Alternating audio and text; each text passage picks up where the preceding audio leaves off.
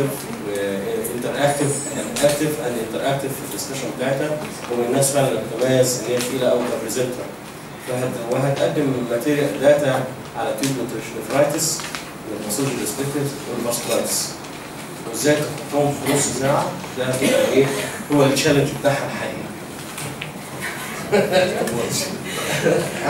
السلام عليكم ورحمة الله، بسم الله الرحمن الرحيم. زي ما شفتوا الدكتور حسين اداني two very large topics. معلش هتستحملوني هبقى بتكلم يعني فترة طويلة شوية.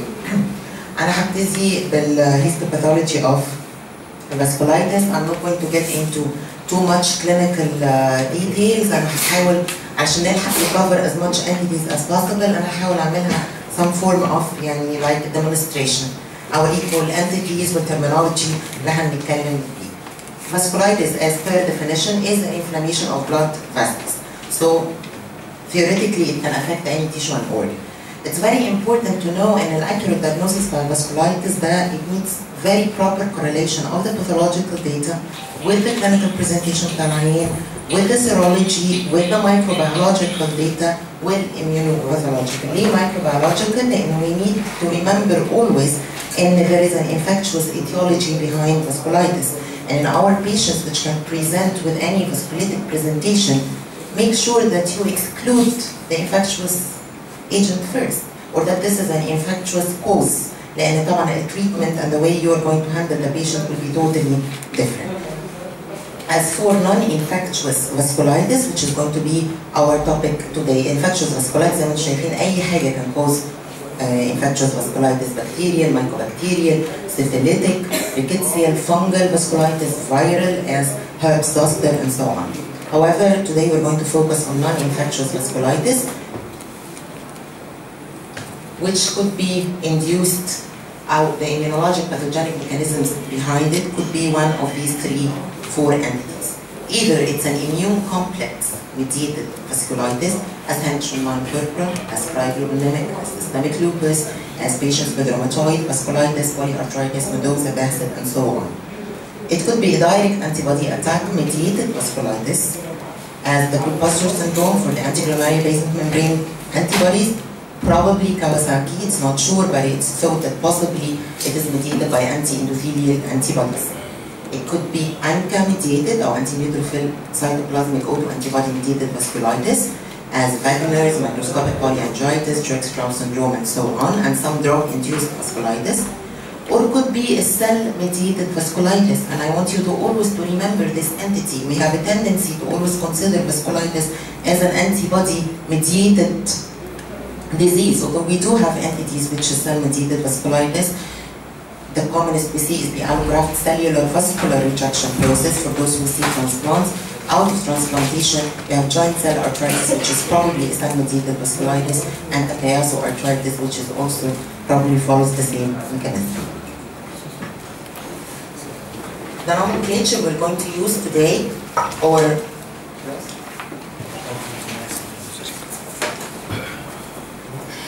the classification I'm going to follow is actually the Chapel Hill classification, which was a consensus made since 1994, and been updated later, as I'm going to tell you. This classification simply classifies types of vasculitis according to the size of the vessel. So we have large vessel vasculitis, and by large vessel we mean the aorta and its main branches.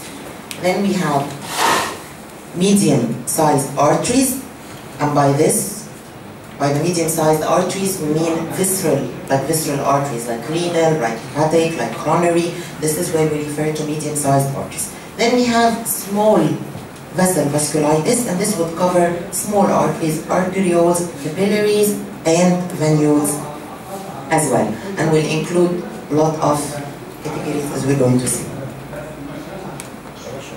The first is large vessel vasculitis. As I said, large vessel vasculitis usually targets the aorta and its main branches. And large vessel vasculitis could simply be considered as chronic granulomatous arthritis.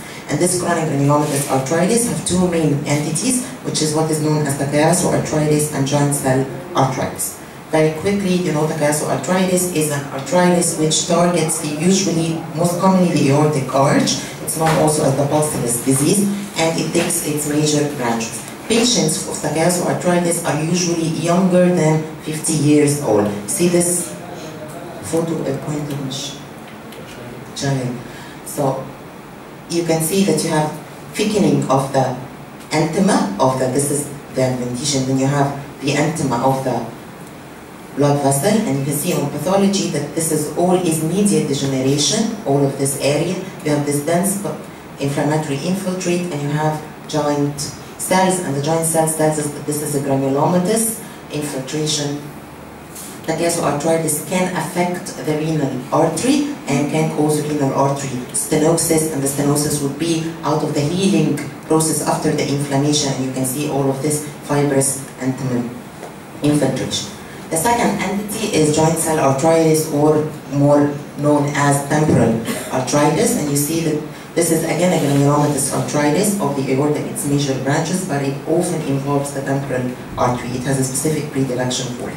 This type of arthritis, it usually occurs in patients who are more than 50 years old and is often associated with polymyalgia rheumatica, and this one has more abundant joint cells. You see these joint cells, these are the joint cells. You have the large cells and multiple nuclei, so this is what we call joint cell. So 1, 2, 3, and 4 joint cells, and you have abundance of joint cells in this type of disease, and this is joint cell arthritis. The second type of vasculitis is what is known as medium-sized vessel vasculitis, and I'd like to refer to it as necrotizing arthritis. What do we mean by necrotizing arthritis?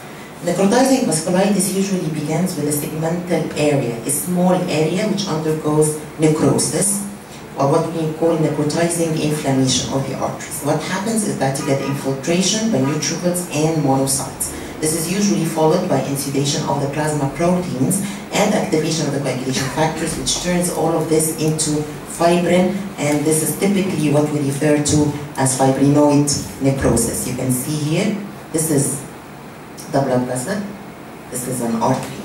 All of this pink material is fibrinoid necrosis. That's the wall of the artery. This is the fibrinoid necrosis, and this is the inflammatory infiltrate, which contains neutrophils and monocytes. And this is the lesion which we call necrotizing arthritis. We see necrotizing arthritis in one of the things in medium-sized vessel vasculitis. I just want to remind you that a large artery in a small biopsy is actually a small artery.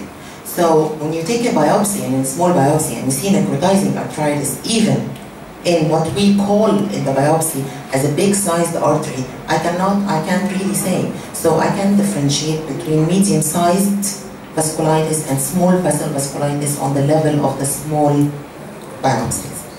So always bear this in mind, that it's not, for example, I cannot tell you whether this is polyarthritis nodosa or microscopic polyangiitis, and both would represent as necrotizing vasculitis. Necrotizing necrosis? Yes.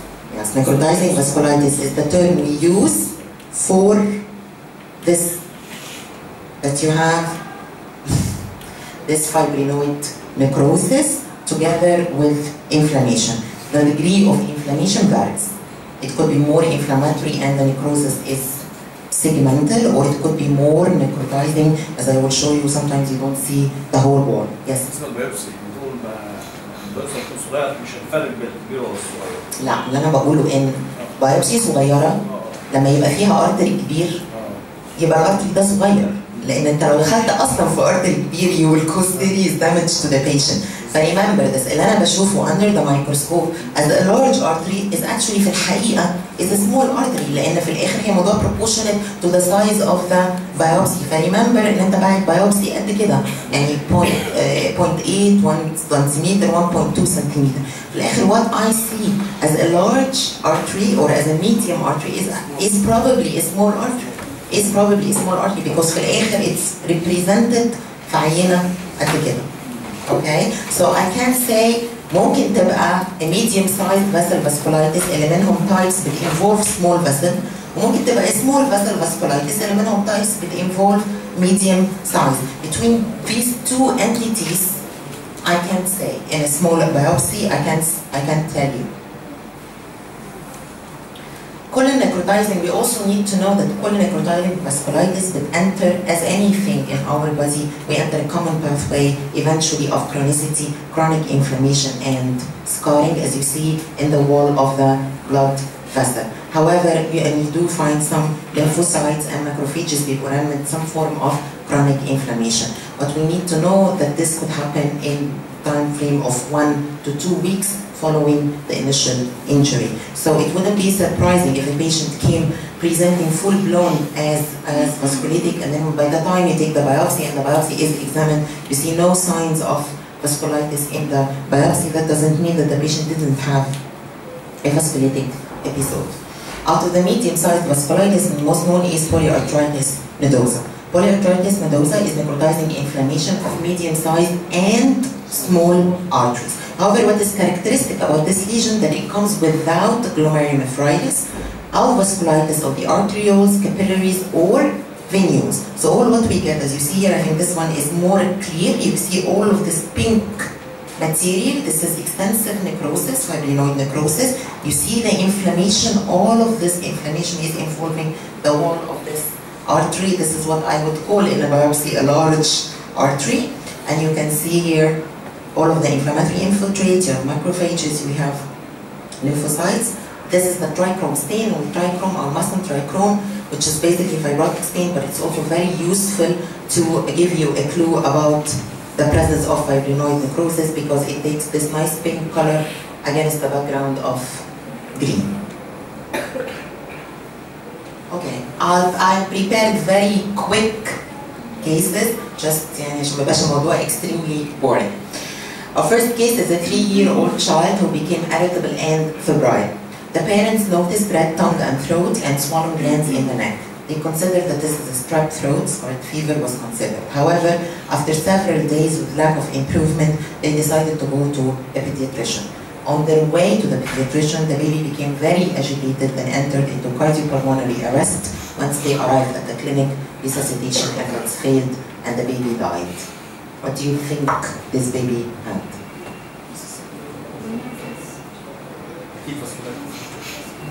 Vasculitis.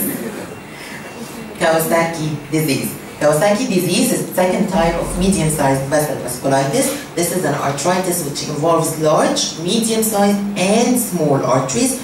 And this lesion is associated with mucocutaneous lymph node syndrome. You see a characteristic of is what's called strawberry tongue, and the redness in the skin, usually in the scrotum, also in the scrotal area. You can see you have again this marked inflammation. As you see here, the necrosis is not very conspicuous here. The inflammation is more, and this is in a bit of a large artery. The coronary arteries are often involved, and aorta and veins could also be involved, and it usually occurs in children. No, usually not.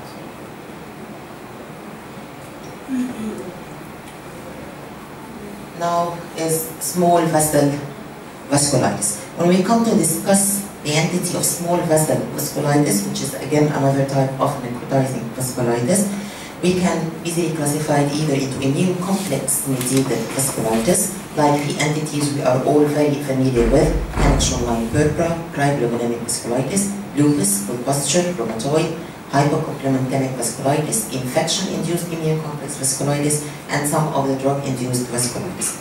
Or, as post-immune and mediated vasculitis, we have what used to be called Wegener's granulomatosis. Is now there is a tendency that the name changes, and it's called granulomatosis with polyangiitis. So granulomatosis with polyangiitis is Wegener's granulomatosis. We have microscopic polyangiitis. We have eosinophilic granulomatosis with polyangiitis, which is Church-Strauss syndrome, and again some drug-induced vasculitis.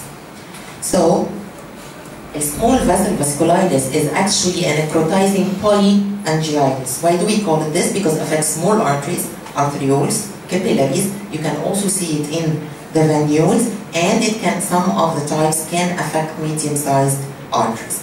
But usually the commonest is capillary involvement, and hence these patients usually present with glomerulonephritis and pulmonary capillaries, but you can also still get affection of the arteries. For the sake of the time, I'm going to discuss only a few entities of them, and I'll start by immune-mediated vasculitis, cryoglobulinic vasculitis. It is of specific importance for us. We are the country of hepatitis C. Up to 60% of hepatitis C positive patients have cryoglobulinias. Trust the clinical and see if the patients have any form of vasculitis. If your HCV positive patient have any signs of vasculitis, cryo tests are not always reliable to be done in hospitals. So don't always count that it's cryo-negative. That means that the patient, that doesn't mean that the patient has no cryoglobulinemia. Which ما هوش في مصر عندنا بس وما هوش بس برا العاصمة. It's everywhere in the world. There is the test of cryoglobulins is not very reliable. So always remember with your HCV patients that you do have a risk of cryoglobulinemia. Cryoglobulinemia can be a serious vasculitis. You have vasculitis with cryoglobulin immune deposits affecting small vessels as capillaries, venules, or arterioles, and associated usually with cryoglobulins in serum if can be detected. It affects the skin, the glomeruli, and often involved also patients, also parenchymal vessels can be affected. This is another form of trichrome, but it gives blue other than green. And you can see this is a very small arteriole, and you can see the necrosis, or this very red color. So you have here the necrosis, you have the inflammatory cells and endothelial swelling. This is a larger vessel, and you can see this is what we call endovasculitis or proliferative inflammation. You have a lot of inflammation. All of this is inflammatory cells. All of this is in the endothelium. You can see small glomerulus with a crescent, and yes, cryoglobulinemia does have crescents. بيعملوا crescentic glomerulonephritis.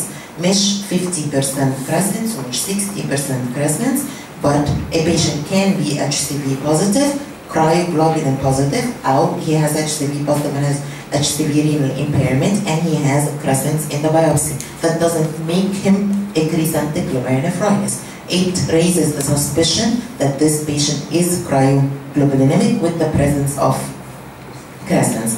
Typically, which is not always the case, or which not always cryos are that readily seen, but you can see this pink thing, this pink thrombus in the center. This is cryoglobulins. You have again smaller ones here. All of these small pink thrombi, these are the cryoglobulins, and this is a classic membrane proliferative glomerulonephritis, or what we call cryoglobulinic membrane proliferative glomerulonephritis. The second one of immune-mediated also small vessel vasculitis is Goodpasture syndrome or anti-GBM disease. Anti-GBM disease is essentially a small vessel vasculitis, affects the glomerular capillaries and pulmonary alveolar capillary, but it may occur as an isolated glomerulonephritis. It presents as a crescentic glomerulonephritis. You have some clues that maybe sometimes we say that when we find this structure in the Bowman's capsules, you see this is a silver stain, and silver stain stains basement membranes black. So you see this is a Bowman's capsule. شايفينها discontinued هنا. It's actually ruptured by the crescent. All of this is the crescent, a remarkable cellular crescent, and by immunofluorescence it gives this linear pattern of IgG. Just to remind you that this linear pattern of IgG is only on immunofluorescence techniques. What we do usually on private basis or on small centers is immunoperoxidase. And in immunoperoxidase, which works on paraffin sections, meaning they take only one biopsy, خلاص formalin fixed. You don't need a frozen biopsy or anything, just this formalin fixed biopsy, which we do immunostudies on, cannot tell you whether this is anti-GBM or not. It can tell you it's IgG positive, but it cannot say that this is anti-GBM because this pattern, a described pattern بتاع anti-glomerular membrane disease is based على immunofluorescence techniques. معلش انتوا بتعملوا سكريننج انتي اي جي جي ولا انتي يعني is it specific للانتي جي بي ام انتي بوديز ولا بس اي جي جي specific؟ لا IgG. بس اي جي جي. Specific anti-GBM bodies بيبقى serology, yes, it's the pattern of the deposition. اوكي. احنا كده عمرنا ما نشخص الحقيقة. بس في الأسرعين انتوا بتعملوا immunofluorescence, يعني you have a better chance in to know it. But when we suspect anti-GBM disease, I need to go for the serology. But in a place where you perform immunofluorescence, you can know. Then ANCA vasculitis. ANCA vasculitis involves the three following up entities, and the first one is microscopic polyangiitis. This is a necrotizing vasculitis. It has few or no immune deposits. كده بنقول عليها pulsy immune. But we can find these immune deposits, but they are very few. ما هماش significant. مش حاجة prominent. It affects small vessels, capillaries, venules, and arterioles. A necrotizing arthritis did involve, again, small and medium size, is present, with the commonest lesion is necrotizing glomerulonephritis. A necrotizing glomerulonephritis has a tendency to be segmented. So you see, this is a very nice normal glomerulus, and you see this area, and again, this very pink material is the necrosis. So this is a necrotizing GM, the same glomerulus with the trichrome, and you can see the swelling, the endothelial swelling, and the fibrinoid necrosis. This is a crescent, a full-blown crescent, and you have the tuft. Here you see this is a cellular crescent. This is what we call a fibrocellular crescent, which is something we see in all types of vasculitis. It's not specific for anything. The different ages of crescents, cellular, fibrocellular, or fibrous crescents, any form of vasculitis can perform this, whether it's immune-mediated or ANCA vasculitis. It's just the nature of vasculitis, and fibrocellular means that part of it, as you can see here, still has fibrous, this green area, and the other part is cellular.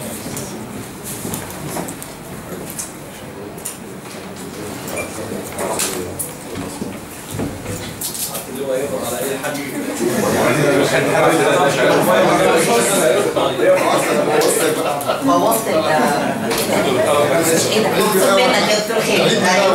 جايبه عشان الموبايلات بتظهر فيها اي واحد موبايل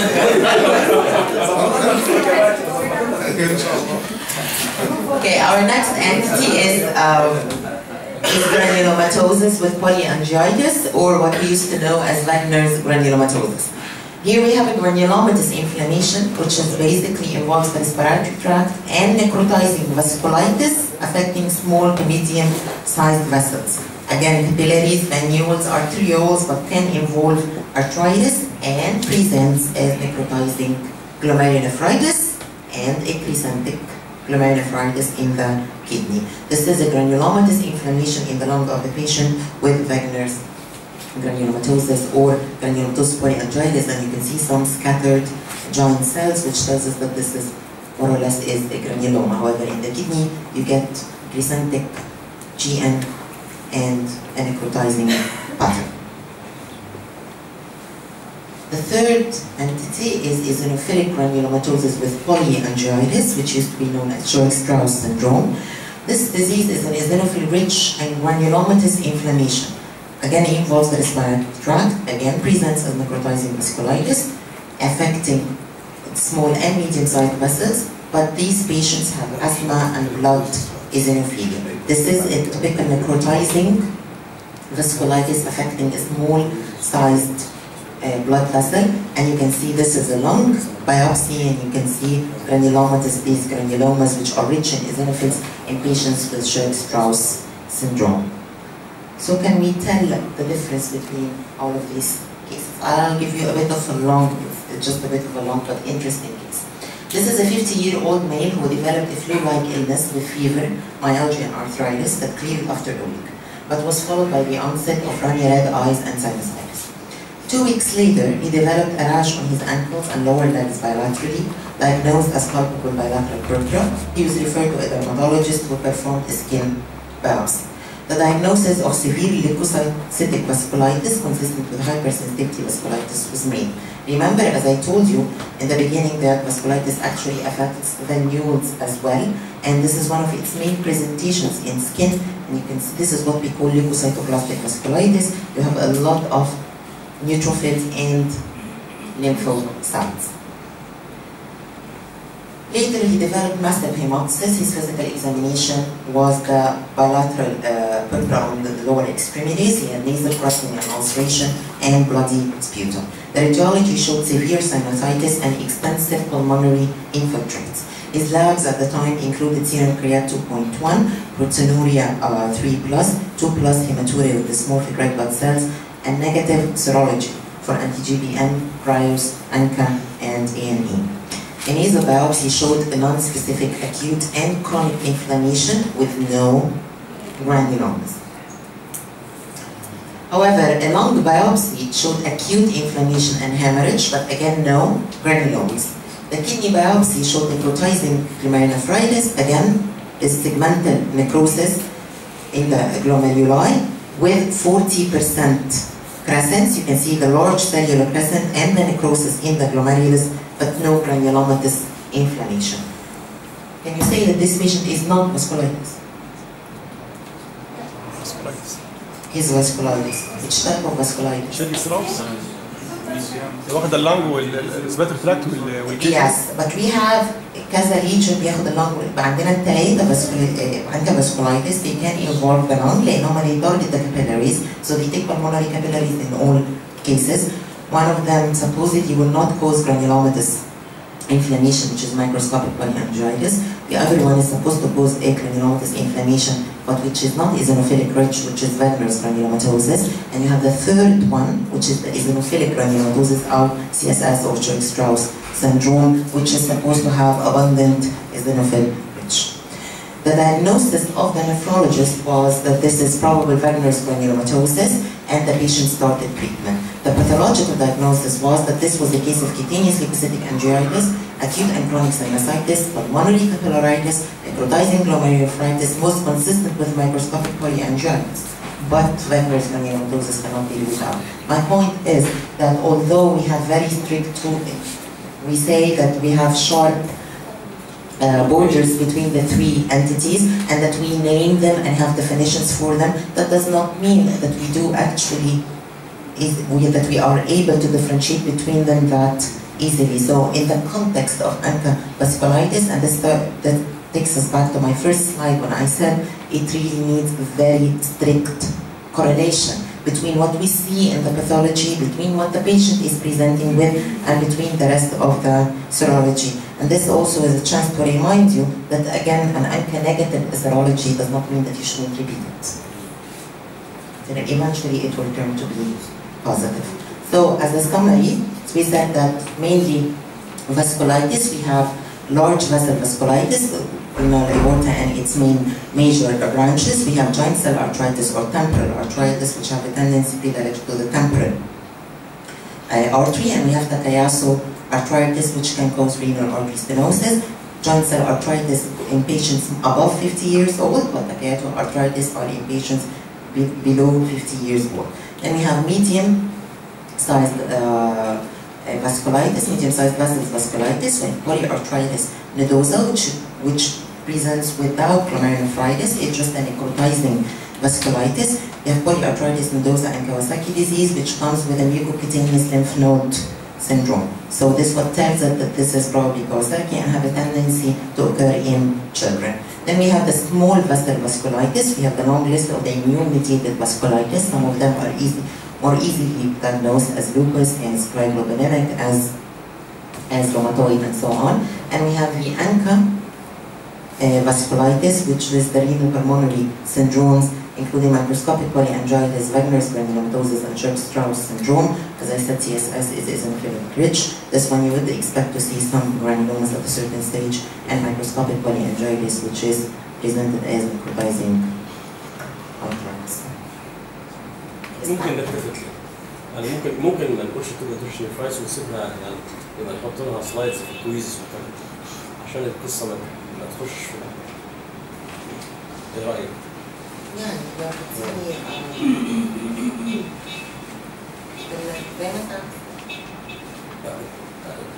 أكمل ولا؟ يعني كويس خلاص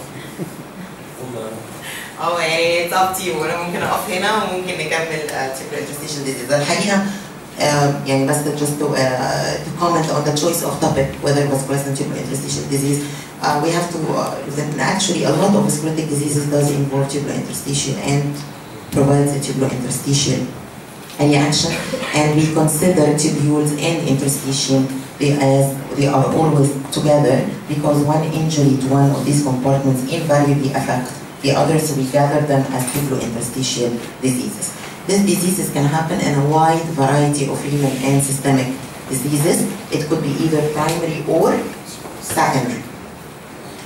I'm going to focus on the primary disease, mostly a diagnosis with an etiology of the underlying tubulointerstitial disease on biopsy basis is not easy. Actually, it's rather quite difficult. It's not always easy to differentiate, and what we see as a picture is quite limited. Mainly whether this is a direct cellular injury or an immune-mediated mechanism. I'll start with tubular diseases, or what we consider pure tubular diseases, and the first one is acute tubular necrosis. Now this term, acute tubular necrosis, refers to acute deterioration of renal function due to epithelial injury. So what we most commonly use is the synonym of acute tubular injury. This term means that the necrosis is on cellular level. It affects individual cells. It's not geographical necrosis. يعني مش واخد حتة a good part of the tubules.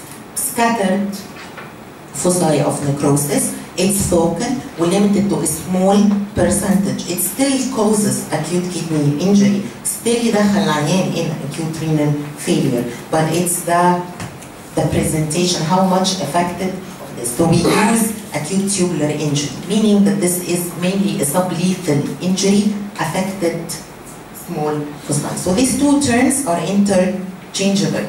I tell the clinician that this is acute, patient has acute tubular injury, the answer I get, ATM, and acute tubular necrosis. Okay, we are going to proceed.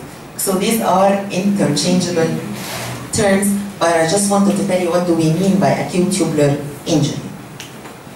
Acute tubular injury actually is a very variable morphological thing. It can vary. You can see here, this is a trichrome stain. The tubules get dilated. Normal tubules, they have very rich cytoplasm. والhuman بيبقى قليل قوي. You can hardly see it. شايفين هنا? All of this white space is the human. شايفين السيلز flattened ازاي؟ كل الموف ده is the cells. This is very flattened tubular cells, dilated tubules, and they are quite flattened. You can see here, this is another form of injury. We can see that there is almost diffuse cytolysis of the cytoplasm and degeneration of the lining.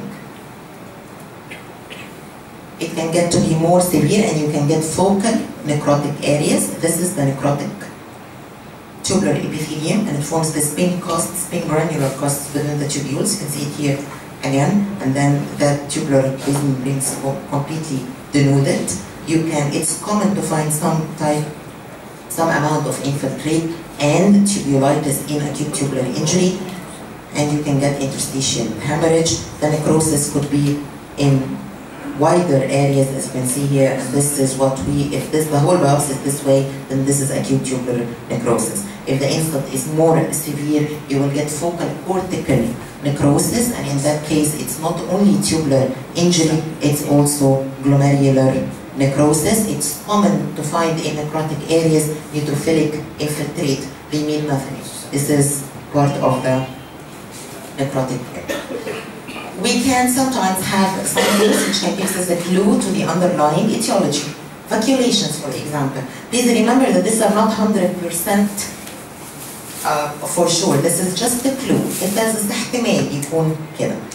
ATM, that you can get acute tubular injury with vacuolation. You see these very small vacuoles here in the tubular epithelium? This is more or less here the tubular injury is not affecting the epithelium. See, these are the large, abundant eosinophilic tubular cells, and it has this very little, in the arrows, these very little vacuolations. This is what we term isometric vacuolations. You get it in osmolar, with osmolar treatments, and more commonly CNI nephrotoxicity. It is related to it. But you can get the tubular vacuolation more coarse. See, this is coarse hydropic generation. This is more bigger vacuolation in the tubular epithelium, and this is seen with ischemia. See, the ischemia in glycol. You can have the tubular injury with inclusions, viral inclusions, whether you can have this RI inclusion as in CMV, or you can have this type of inclusion as in BK virus or polyomavirus nephropathy. Or you can have it with casts. You can have something else with acute tubular injury. You can have it with myoglobin casts in patients presenting with rhabdomyolysis. This is again acute tubular injury, and you can see this pigmented casts in the tubules, and remarkable tubular injury. Actually, the tubules are completely denuded in filtrichrome stain due to this bright red color, which is usually characteristic for myoglobin, and of course to be confirmed by the myoglobin staining. Then the tubulointerstitial nephritis. Tubulointerstitial nephritis can be acute or chronic. The type of the infiltrate in the cells could provide a clue to the underlying etiology. Whether it's a neutrophilic predominant infiltrate, eosinophilic predominant infiltrate, or a lymphoplasmacytic infiltrate. But again, the differentiation between a tubulointerstitial nephritis and acute tubular injury is a balance of what we see in the biopsy. If the tubulitis, which is crossing of the lymphocytes in the tubular epithelium, see this red thing is the tubular epithelium, and these are the lymphocytes here in the crosses the tubular basement membrane. So if the lymphocyte is not in the interstitium and it's in the tubular basement membrane, across the tubular basement membrane, we call this tubulitis, and this is what is inflammatory. Infectious tubulointerstitial nephritis, which is acute pyelonephritis, and you can see here neutrophils. You actually get neutrophilic tubulitis. The neutrophils are inside the tubules. In acute pyelonephritis, you can microabscesses forms with necrosis, and the characteristics thing is that you get this inflammatory casts inside the tubules. مش مهم الكيس دي. نشوف chronic pyelonephritis. In chronic pyelonephritis, you get interstitial fibrosis, and you get this active inflammatory cause, which tells you that the cause of this chronic interstitial nephritis is probably a pyelonephritis. As again here, this is interstitial fibrosis, tubular atrophy, but some of the tubules still retains this acute inflammatory causes. Xanthogranulomatous pyelonephritis is a variant of chronic pyelonephritis. It is also infectious. It's caused by E. coli, and here you get these foamy macrophages, nodular aggregates of foamy macrophages, together with lymphocytes and neutrophils. Okay, and these patients are just chronic, but this is just a variant. This is a variant of chronic pyelonephritis. Non-infectious tubulointerstitial nephritis are what is known as acute allergic tubulointerstitial nephritis, as you've heard, of course, non-steroidals and so on. And here you get an eosinophilic rich infiltrate. But I just want to tell you that this is a non-specific pattern. And any type of interstitial nephritis with any underlying cause can present بالمنظر ده. منهم الاميون ميديتد، منهم البارت اللي بيبقى مع vasculitic diseases، منهم part of glomerulonephritis and so on. So the presence of eosinophils, without you telling me that the patient could have a history of non-steroidal drug abuse, is actually does not mean that this reaction is drug induced.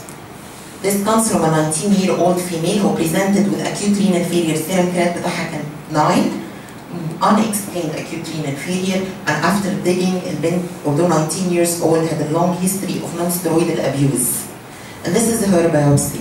I don't know if you can see, but can you see that there is granulomas here? There are these nodules. Circles.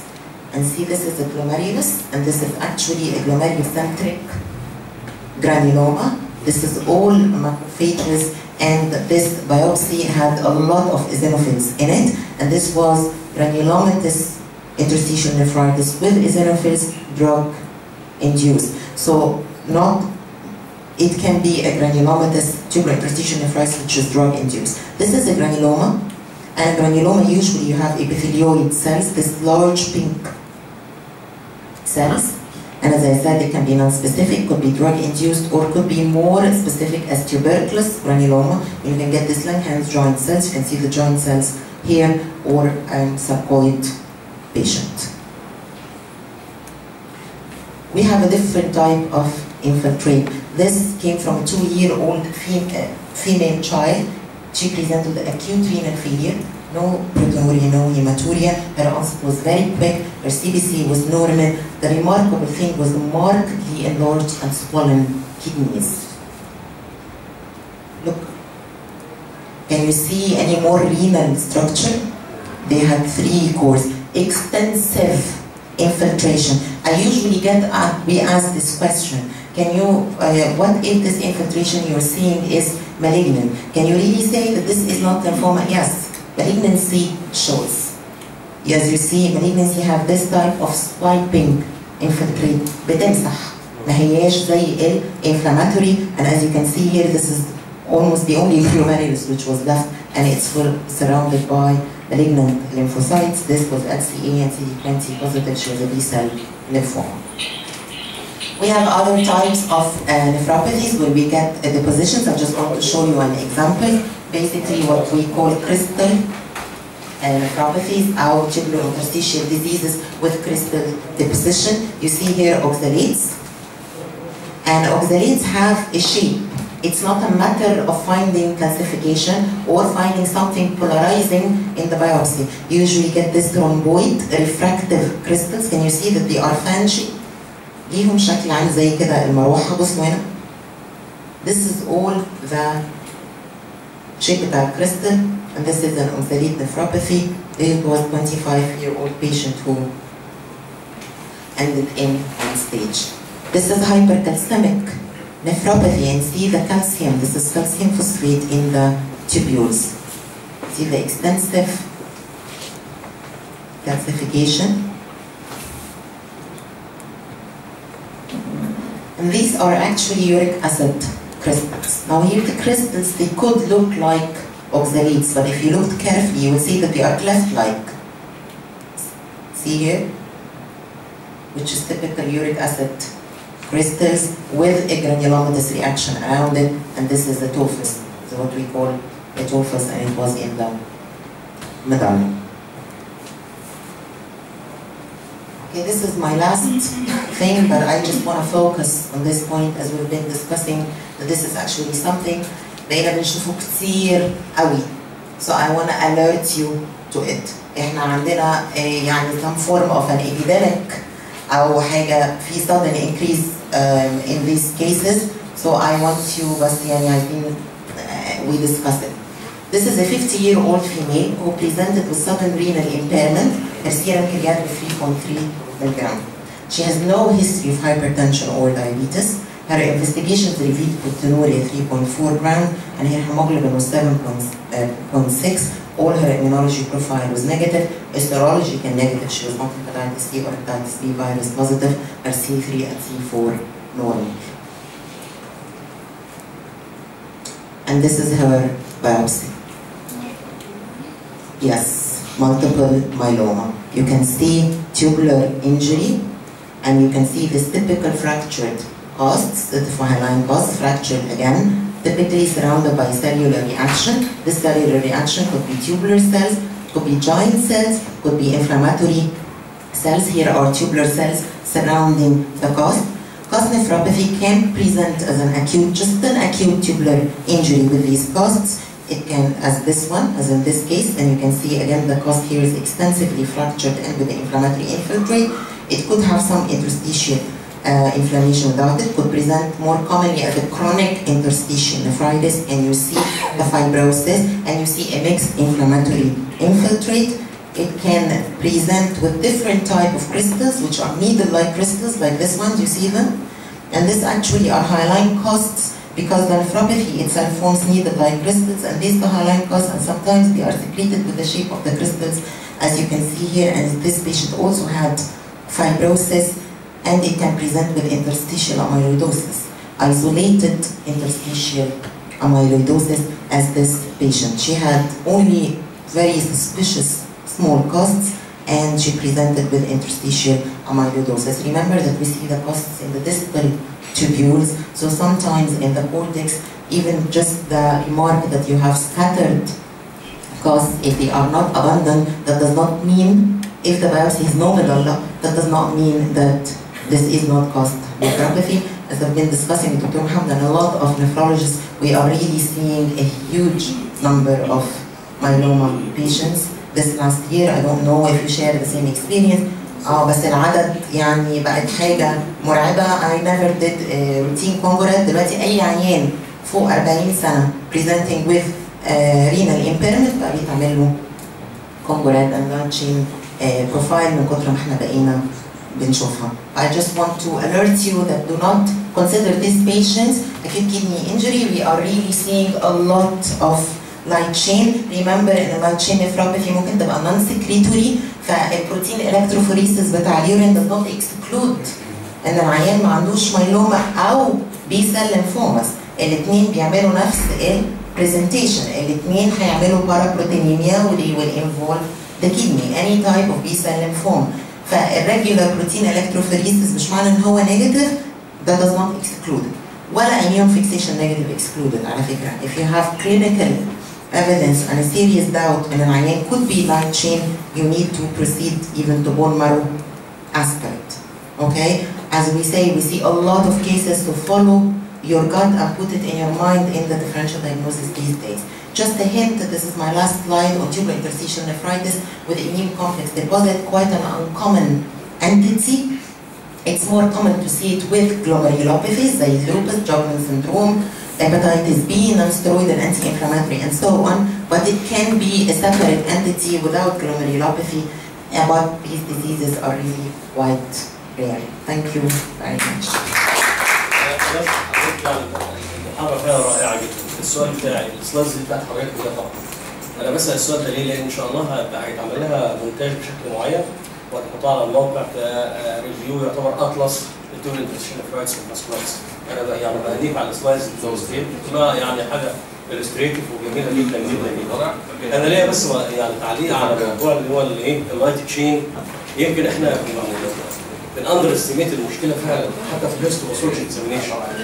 وساعات بنشخص حالات MBGN ومش عارف وحاجات زي كده لان احنا ما بنعملش روتين immune fluorescence مايكروسكوبي تارجتنج لايت تشين. يعني لما الفتره اللي قعدتها مع الدكتور المترين كده كان يسبب IgG هيفي تشين كافا ولامدا روتين فما كان وما يقارنش بالعين، لازم يحط الصوره ويقارن الصوره، فكان بيكتشف حالات كتيره جدا من كافا لايت او لامدا لايت تشين ديبوزيشن. الحقيقه طبعا يور رايت. انا لما كنت بشتغل في القصر العيني في الاميون احنا كنا بنعمل السبعه، بس احنا ما كانش عندنا يعني عشان بس تو بي فير ما كانش عندنا الارجنسي قوي. كان بقى عندنا ما كنا بنداوت اون ذا بايوبسي بيزس كنا بنبروسيد لكابا اند طبعا وات يو كان نوت داوت على البايوبسي بيزس زي ما انت قلت الممبرينو بروليفريت. بس بما ان احنا عندنا بالظبط بس بما ان احنا كان دايما عندنا اكسبلين كوزز اوف ممبرينو بروليفريت والبيشنتس بتوعنا كانوا يونجر ايج بوبيوليشن دي نوت داوت. بس انا مع دكتور حسين توتالي احنا ناو وي ار سينج كومبليتلي ديفرنت ثينج. انا بشوف لايت شين نوديولار سكلروزس في 37 و35 سنه بقينا بنشخص مايلوما من اول 42 43 which is the age of myeloma by the way. كانت زمان لما انا كنت نايب علمونا ان multiple myeloma دي is not a common tumor. كنا بنشوفها فين وفين. دلوقتي it's really extremely common وانا مش ببالغ بقول لكم ان احنا بنشخص. انا بشخص عندي يعني اللي جيب بايوبسي وكان unexplained 5 6 يعني اكتر في الاسبوع. احنا عندنا بيك في البيشنتس. وساعات زمان كنا الريستريكت الناس 70 سنه 80 سنه دلوقتي ما يقدروا 40 سنه واكثر ممكن نلاقي. هو انتوا يسيبوا لي يعني ليش؟ ولا عشان حضرتك بدات تركزي عليها اكتر؟ لا هو انا بقيت بشوفها وبعدين بقينا كلنا ملاحظين الموضوع ده حتى اي نفاق. انا مثلا بشخص انا في احمد ماهر بعت لك حالتين انا فاكر ان انا قريتها على الفيسبوك. ربع ساعه كويس بعت لك حالتين وحضرتك قلت انها فعلا والكومنت بتاعك وصل لنا ان المالتيبل مايلوما ناو مثلا ايبيديميك بقت ايبيديميك قصه بقت منتشره جدا يعني. ايوه وبعدين اكلم النفرولوجيست كل النفرولوجيست بلا استثناء يقول احنا بنشخص على الاقل 3 حالات في الاسبوع.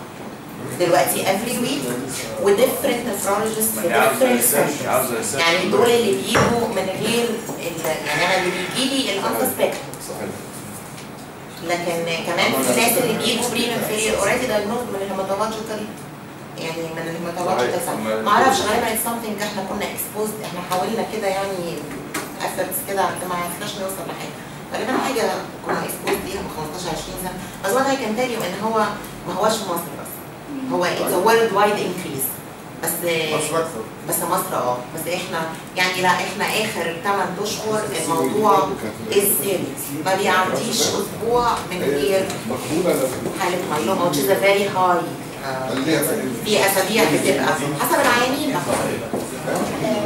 هو النهارده قبل ما ابعت المريضه السيرم بروتين الكتروفوريسيس او او ان انا اشوف الكالسيوم انا عايزه امشي الاقي الكرياتين عالي والكالسيوم عالي ممكن ده يخليني انا افكر ان هي كده قبل الويبسي ممكن تبرسيد من غير وممكن ابدا تريتمنت على مش هتبتدي تريتمنت غير بمول مره. في اصل احنا يو دونت تريت يو ريفير تو ذا اونكولوجيست فانت نو تريتمنت فعلا تو كونفيرم ان هي ان انت يو هاف هيدا المالجنسي اللي هتبتدي له تريتمنت is لو انت confirmed ان this is just light chain ولسه ما فيش عيانين did not develop myeloma مش دول الحقيقه اللي احنا يعني we're considering right now. الحاجه الثانيه اللي احنا بنشوفها برضه فيها بيك وريليتد برضه مع تلميذ الاميلويد احنا بقينا بنشوف اميلويد يعني. وهل وارد بنسبه كبيره اشوف عيان اصلا الفايتس بالشكل ده وفي كاس التوتر نورمال كالسيوم ليفلز نورمال يوريك يعني الكلاسيك هايبر كالسيميك هايبر يوريسيميك ده من قبل ما نبص على البيوبسي هو بيبقى متشخص ويبقى كلينيشن بعد. لكن الحاله اللي انا عرضتها لكم دي از ريبيتيتيف ستوري عيان 50 60 65 45 48 يا diabetics a good percentage diabetics طبعا عايز يعني 20% population diabetic بس no history of any other thing and oops يعني interstitial amyloid which is suggestive highly suggestive of myeloma انه يبقى primary انه يبقى isolated في interstitial بس يا costs يا اقول ان هي suspicious وتبقى approved. نشكر حضرتك طبعا على المحاضره الجميله جدا. شكرا.